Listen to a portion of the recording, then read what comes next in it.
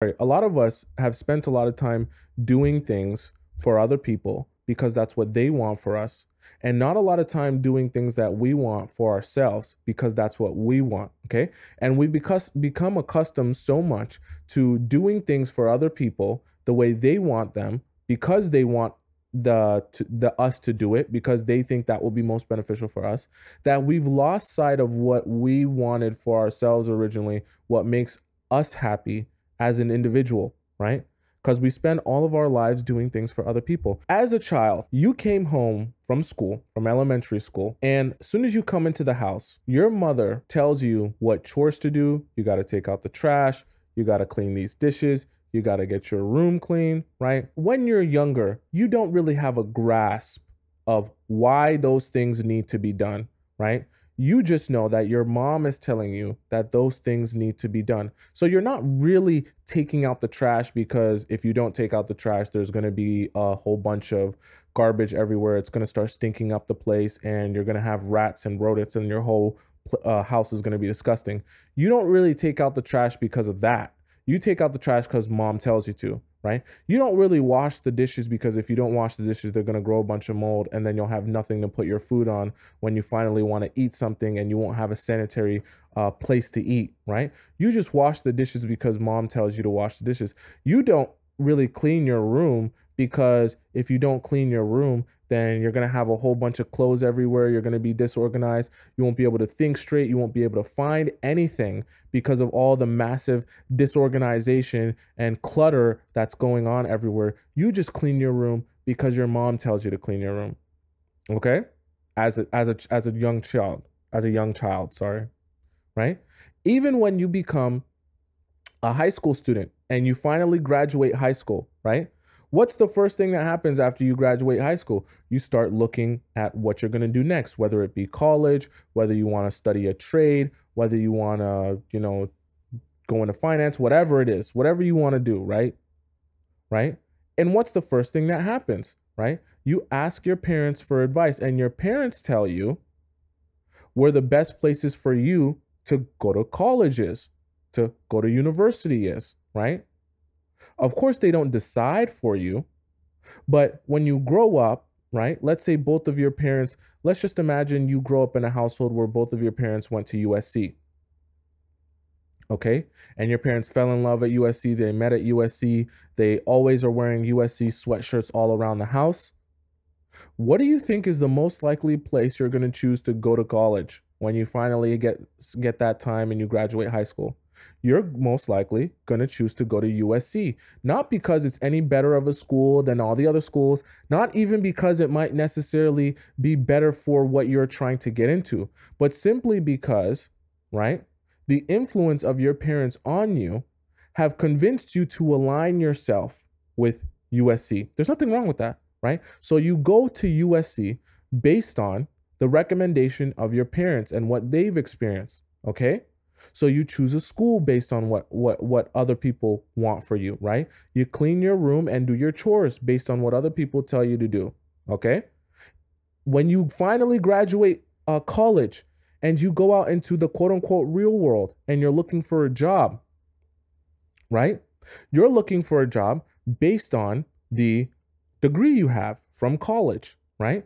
Because other people will tell you what type of jobs you should apply for based on the education that you have at the college that you went to at the recommendation for your parents. So again, you're doing what other people think you should be doing, okay? Even though I know it's on a super subconscious level, when you finally get into the job that you got from the degree that you earned from the college that you went to, right? On the first day of the job, your boss comes to you and your boss tells you, congratulations on the new job. We're so glad to have you on the team. Now, I need you to do this paperwork. I need you to fill out these forms and I need you to have it all done by 4 p.m. before we close. And you're like, of course, boss, I'll do that, right? And for the next 5, 6, 7, 10, 20 years, you spend the rest of your life doing what someone else wants you to do, right? And making someone else happy, right? So my point being is you're working a job for a boss to make your boss happy, right? Because your boss happy is going to get you paid. The job that you're working, you got because of the degree you got at the recommendation of whatever your parents recommended you what school to go to, right? Which led you to get a specific degree, which then people recommended to you based on the school you went to and the degree that you got, what job you should apply for. And the job you applied for led you here to working for your boss. Okay? So your entire lifespan has been making other people happy and doing what other people recommend you should be doing, that you to be doing. Now, there's nothing particularly wrong with that, but how much of your life are you spending thinking about what you want for yourself? Not what other people want for you, what you want for you. Okay? And this is why a lot of us struggle with the idea of having to sit down and think about what they wish for.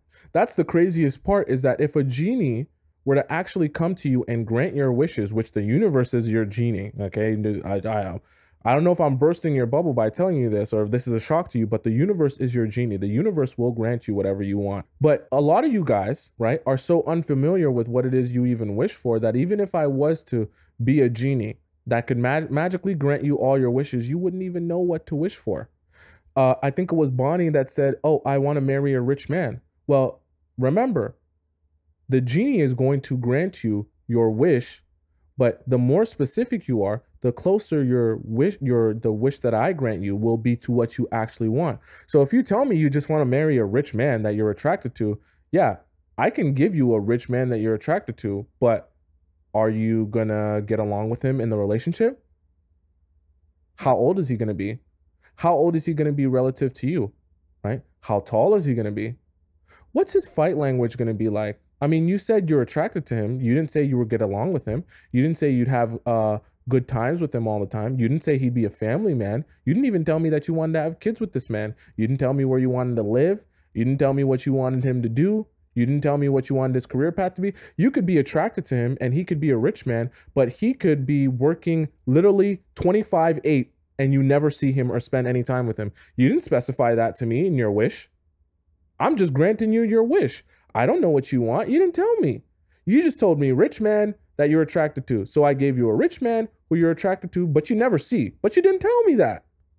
You didn't tell me what type of job you wanted him to have. You didn't tell me how much money you wanted him to have. You didn't tell me if you wanted him to be a business owner or an NBA player or a golfer or a boxer or a fisherman. You didn't tell me any of that, so I just gave you whatever. You only told me rich and attracted. I gave you what you asked for.